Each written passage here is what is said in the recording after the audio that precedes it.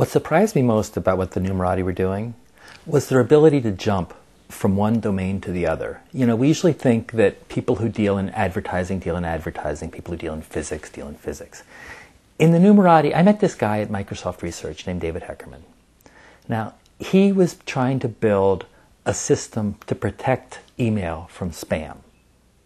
And as he was doing this, he began trying to figure out how the spammers were altering the spam to get through his defenses. So what he had to do was anticipate mutations of spam.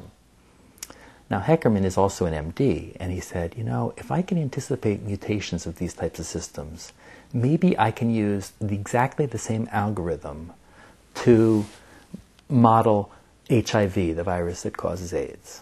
So he jumped. He jumped from spam into the battle against AIDS, and Microsoft is right there with him. And what's really surprising is that the Numerati can make these jumps because the underlying mathematics and sometimes the algorithms are the same from one domain to the other. It's really exciting because a breakthrough in one area can cause a breakthrough that you don't expect in another. It can be really inspiring.